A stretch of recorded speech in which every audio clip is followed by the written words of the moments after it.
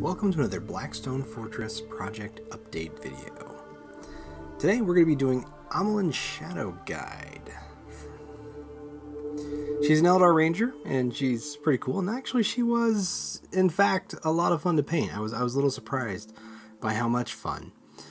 So without getting too much into it, let's get started. So I start off with a zenithal highlight. Normally I just do this for, a map of how this is going to work, but also in this case I wanted a good solid base coat for a lot of those white parts. Now I did go over it a few more times, but it did give me something to keep in mind. The very first thing I did was straight out of the airbrush, no mixing or diluting. I did some Weight Watchers green on the inside of the cloak, and I did ultimately decide to make this a little bit more greener rather than just kind of a bright green yellow, because I just felt like it was a little washed out and I just wasn't feeling it, but you'll see that later in the video.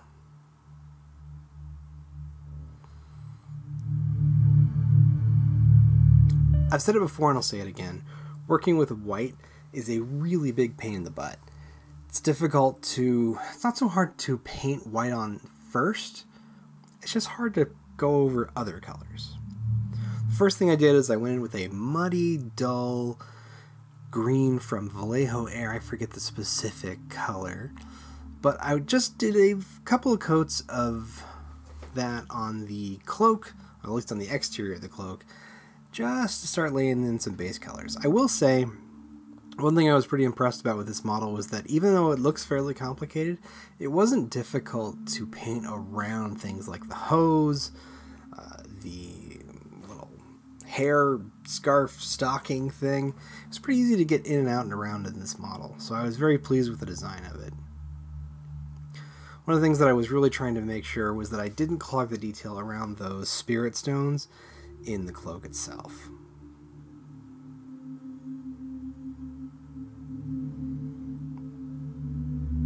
After painting in that dark green, I slowly started adding brighter and brighter greens to it.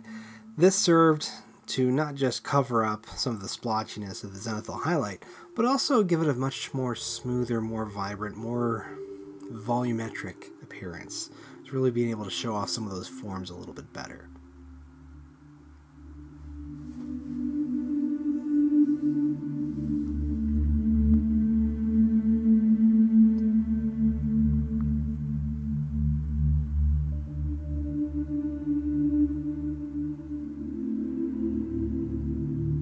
After that, I went in and used a little bit of dark metallic just to do the piping on her gun.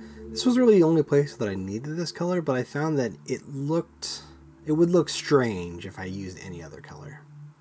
After that, I went in with the Vallejo Liquid Metal Gold, did all the details. I'm a little loose here because I know I'm going to be painting over this white again and again and again, so I'm not too worried about being too terribly neat.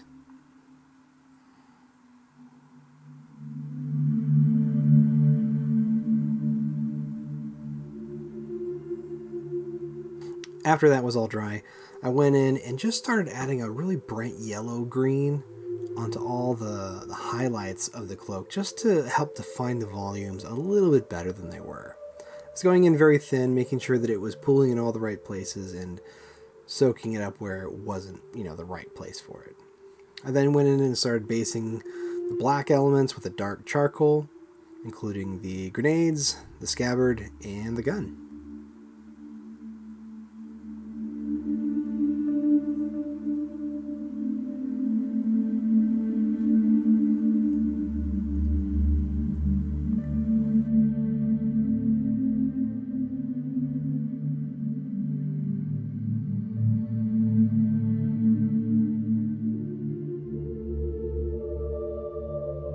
After that was done, I went in with some Colia Green Shade to add some definition into the white armor.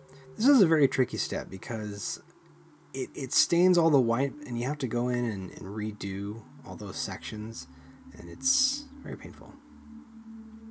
I also added this to bits of the cloak just to reinforce some of those shadows, just to provide some depth with that green-blue After that, I based the leather parts and bits with 2 thin coats of a concrete color from Vallejo Model Air.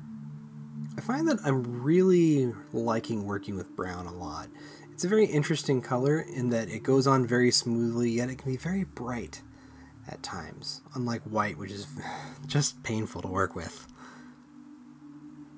After that was all dry, I went in with some Agrax Earthshade and just did an overall wash on all the leather parts, just to add some more definition and a little bit of darkness in those recesses, and it just helped define the volumes and shapes a bit better. After that, I went in with progressively lighter shades of the same brown, mixed with a little bit of a light tan, just to help accentuate some of those raised areas from those recesses. Again, I did that in multiple passes, going a little bit lighter every time, just to help them pop a little bit more.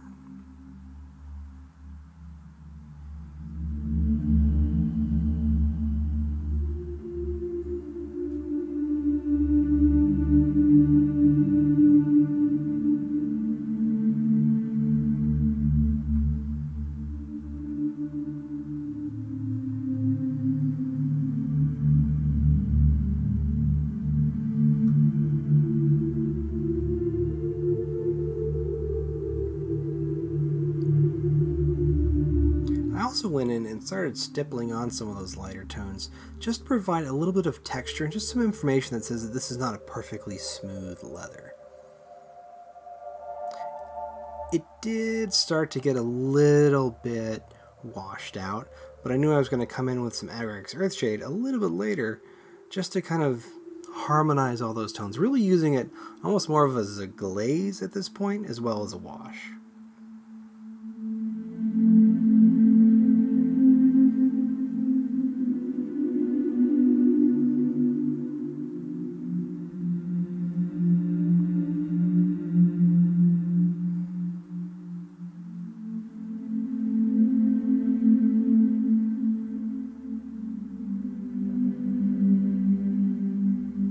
Now, I do like the brown and I like the green and everything, but honestly, at a certain point here, she started to come across as really kind of cartoony, and that was something I wanted to avoid a little bit. So after going in and adding some Agrax Earthshade into the gold to kind of keep it toned down from like a Reikland Flesh shade, for instance, I went in and sprayed some Colia green shade all over the model, including the leather, although I did go back and bring that back into the brown range a little bit, just to darken it and add a little bit of color depth. The blade, I went in with some Caribou Crimson and Druki Violet mixed in an airbrush and just sprayed on a simple gradient and then later highlighted it with white. Notably, that blade is the 4th or 5th iteration of that attempt. I redid that about 5 times, and I literally scraped it back down to plastic and reprimed it each time. Finally, I settled on this, and I liked it a lot better.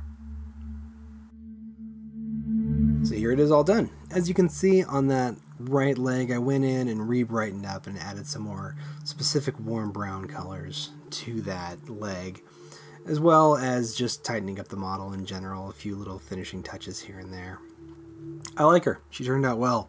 Obviously she's based just like my other Blackstone Fortress models. I don't put on the gloss clear coat at this stage when I'm recording a turnaround for it because it's very glossy and it's hard to film that properly. But yeah, she turned out awesome. I was very pleased with this model overall, despite how much pain and suffering that blade gave me, as well as the white. I really liked it a lot. And I hope you did too. If you did like this video, please, by all means, leave a like. If you have any questions or comments or anything, you can leave them down below. I love seeing those. I love responding to them. I respond to every single one of them.